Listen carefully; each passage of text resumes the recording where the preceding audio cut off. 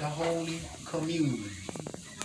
And at this time, they will partake, instead of doing the lighting of the candle, Yeah, I got a lot of it.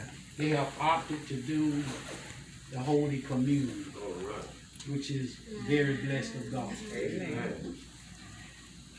We want to ask you, amen, to open up the Holy Communion. Thank you. Thank you. Thank you.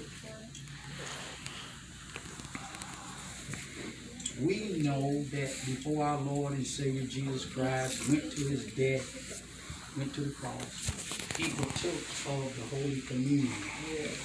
And this was what we call the Last Supper. The bread symbolizes the body. He lifted it up, he blessed it, then he broke it. This is my body. Take, ye, and eat. Do this in remembrance of me.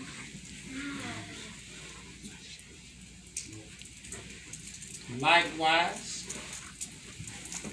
he took the cup, which is represent the blood of his body that was shed at Calvary for the redemption of all mankind.